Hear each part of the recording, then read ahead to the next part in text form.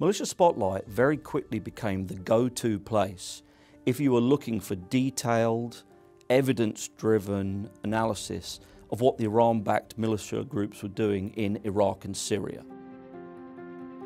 So I'm Dr. Michael Knight, and I'm the Jill and J. Bernstein Fellow at the Washington Institute for Near East Policy, and I'm one of the co-founders of our Militia Spotlight platform. Militia Spotlight is an analytic blog that draws together multiple authors who are experts on the issue of militias in Iraq and Syria, primarily the Iran-backed militias. And it's a blog that pulls together both analysis and also profiles of the militia movements and keeps government users up to date. Myself and Hamdi Malik and Crispin Smith co-founded Militia Spotlight in early 2021. Militia Spotlight started when the Iran-backed militias were not actually in control of the government of Iraq. So it was a look at how clandestine groups operated on the ground. Now, unfortunately, those same militias are actually in control of the Iraqi government and selected the current Iraqi Prime Minister, Mohammed Shia al-Sudani. So Militia Spotlight is evolving to be a look at militias in power, how they are working within the government, how they're hollowing out the Iraqi government, gaining access to its resources, and this is identifying a range of targets for future US sanctions packages. Militia Spotlight filled a niche because we were able to publish very, very quickly on the Washington Institute's website.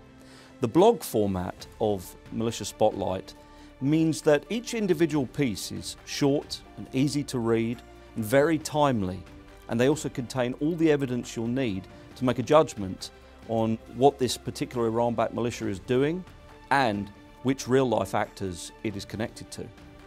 Militia Spotlight pieces are always around 600 words or less, and they always have a couple of pieces of key evidence provided inside the blog entry. Because Militia Spotlight is what they call open source intelligence, it's very easy for government lawyers in the US, in the UK, and in other Western partners to the United States to use this kind of information. They have a difficult time getting their classified intelligence released to be used in sanctions packages, but they can use Militia Spotlight because it's fully open source. So typically for a government intelligence analyst, after they have checked their classified reporting, the very first place they'll look for more backup and to see what's in the open source will be Militia Spotlight.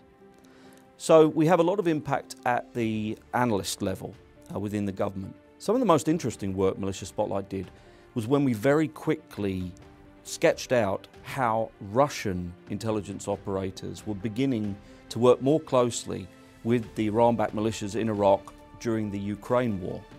From the very first days of that crisis, we could see the Iran-backed militias beginning to support the Russian role in Ukraine more and more every day, including the movement of Iran-backed militia reporters into Ukraine under Russian sponsorship. So this is an example of the way we're tracking some of the great power competition dynamics which are taking place within the militia space. The most substantial impact Militia Spotlight has had so far is the identification of certain groups who have attacked and in some cases killed US personnel overseas.